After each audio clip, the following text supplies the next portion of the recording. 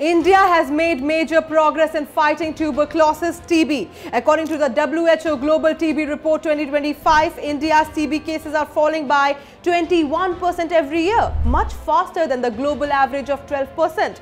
In 2024, TB incidence fell from 237 cases per lakh population to 187 per lakh. The government's efforts like Ni-kshay, Mitra and TB Mukt Bharat Abhiyan have helped detect and treat more patients across the country. TB treatment coverage has improved sharply from 53% in 2015 to 92% in 2024, with over 26 lakh patients diagnosed and treated.